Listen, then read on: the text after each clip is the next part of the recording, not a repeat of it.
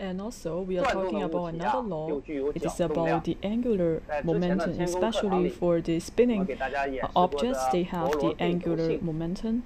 In the past, we have demonstrated the body turning in the space and the tumbling T-shaped bar and also the spinning top, etc. Maybe you still remember Ye Guangfu used to do the body turning in the space by moving his arms. And today I will use a spinning top to make the move. So this is the spinning top. Now I would like to show you the first demonstration. So now the top is in a still position. So first I will try to flow up. Now I would like to change the angle of the top. When I change the direction of the top, I didn't move much.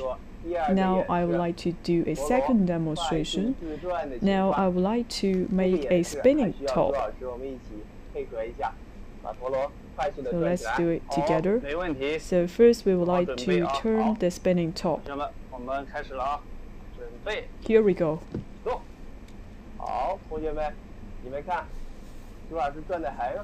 Now you could see we have a very fast spinning top.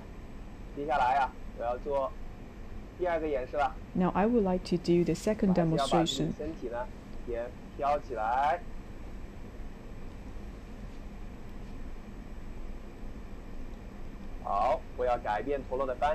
So now I would like to change the direction of the spinning top.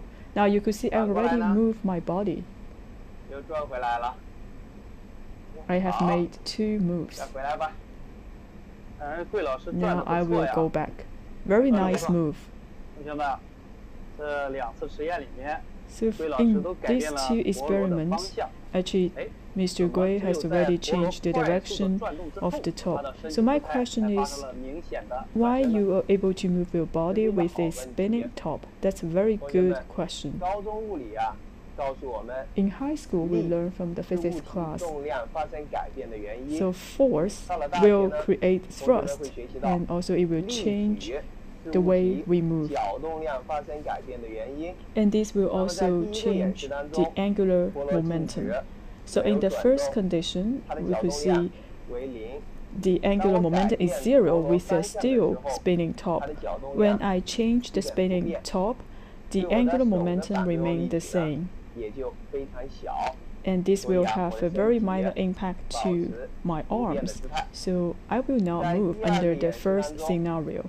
In my second demonstration, you could see we have very fast spinning top, and then we have a stronger angular momentum. So when I try to change the direction of the spinning top, it will create a much stronger angular momentum, and it will give a thrust to my body and my arm, and then we are able to make a turn of my body. So how can we use this law?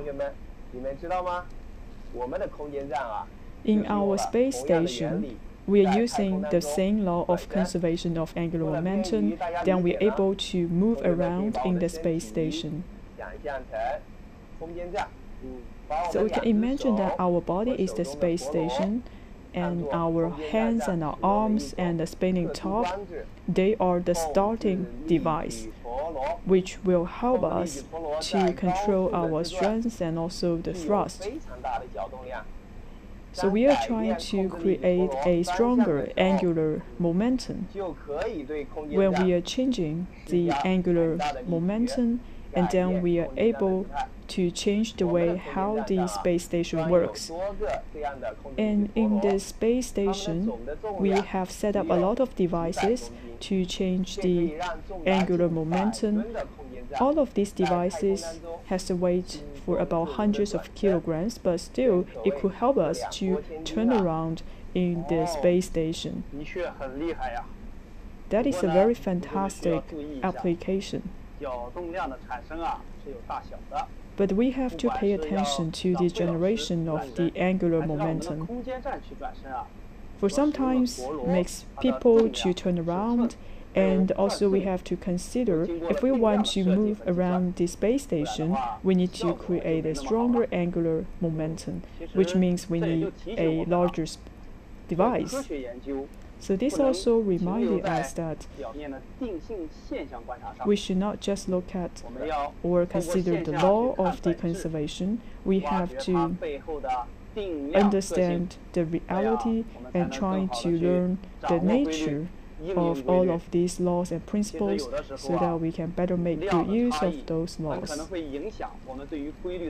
For sometimes we are not able to understand the phenomenon, we are not able to understand the laws. And just now we also have the experiment to talk about the collision. This is also a demonstration of the momentum conservation.